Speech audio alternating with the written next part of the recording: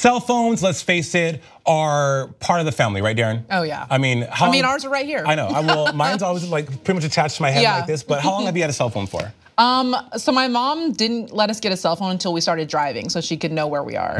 Yeah. I feel like that's a good time to get them. Don't get your 3-year-old a cell phone. Oh, you're preaching to the choir. I got my first cell phone in '99, fresh out of high school, and was hooked ever since. But a recent study is now showing the dangers of having cell phones close to you and cell phone use. The California Department of Public Health is releasing guidelines about cell phone radiation and how you can reduce its exposure. Now, I know all about this because I work in telecom, and we're constantly going back and forth with arguments about how much radiation do you get from a cell phone? Is it healthy? Are we false or wrong in thinking that we could possibly get cancer from using a cell phone?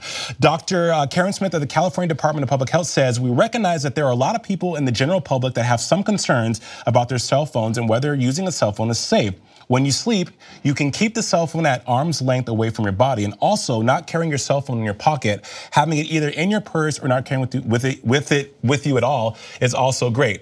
Now, I keep my cell phone in my pocket. And I had a doctor tell me that that's not good for the boys because even though it doesn't emit a lot of radiation, it still emits enough radiation to possibly over time cumulatively cause low sperm count, I can't even talk today, testicular cancer, things of that nature. I kind of agree with that.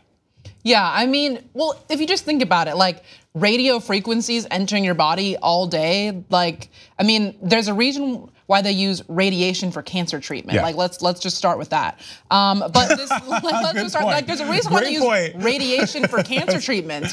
Because waves are they can be super detrimental to your health. But one thing that I noticed about this article.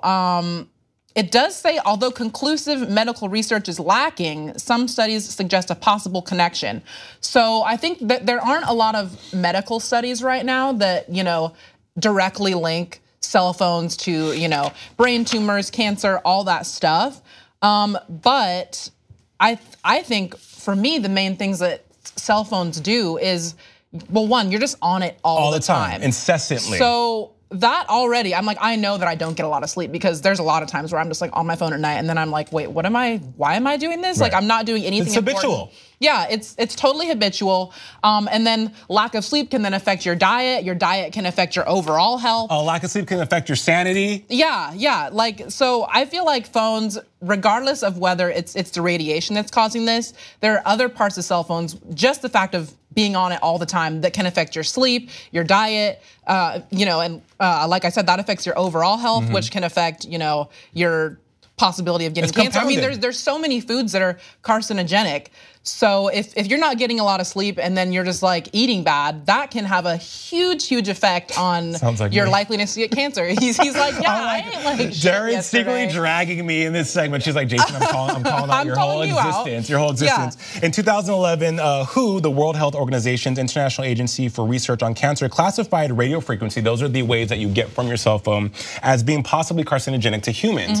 Now, you see people that have cell phones that are cracked, like iPhones that are cracked at the top. That can't be safe. That can, when you have the internal workings of your phone that power the phone open to emit radio frequency, especially on LTE. We all have 4G LTE. That's like the most powerful radio network for wireless transfer and wireless data that your phone's constantly connected to. So imagine having the device that's connected to that open while you're putting it to your head, or Bluetooth headphones, or in your car, the Bluetooth in your car. One person had said to me that you get more radiation walking in Los Angeles during the day than you would being in your car with your Bluetooth active or listening to your phone, which I fully believe that. I was like, okay, I'm gonna check the receipts on that, but it sounds about right. It sounds about right. There was a person who, his name was Dr. Joel Moskowitz of UC Berkeley, who sued back in 2009 the California Department of Health for not releasing this information almost 10 years ago. So this has now come full circle almost 10 years later, where we're now saying, hey, yes, there are some dangers to this. And Dr. Smith of the department said, our position is that science is ever evolving. So that was the reason why they didn't really give hard-hitting, factual, science-based conclusions about this. Yeah, and I think, they're to me anyways, I think that there are negative health aspects of having your cell phone on you all the time and just having those radio waves like near your body at all times. So I'd be interested to see who can do a conclusive study on the medical aspects of it. But for me, I like, read these little guidelines. I did too. And I was like, oh, okay, I do this. Keeping your phone away from the bed at night, okay, I do that. I don't wear a headset, so that doesn't apply to me. Yeah.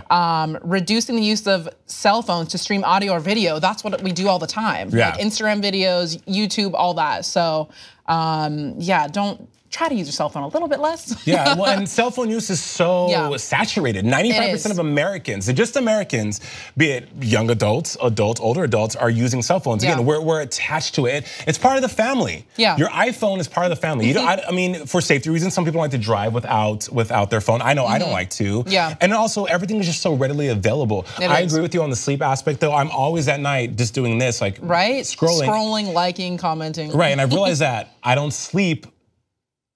I have a hard time falling asleep, I guess, after that. It's very weird. It's really weird, but what do you guys think? I feel like they have a point here. Yeah. Obviously, these are people smarter than me that are saying this, so they must be on the right track. How often do you use your cell phone? Are you on it all the time? Let us know in the comment section below. Did you buy the iPhone X? And if so, do you love it? And we'll see you next time on Pop Trigger.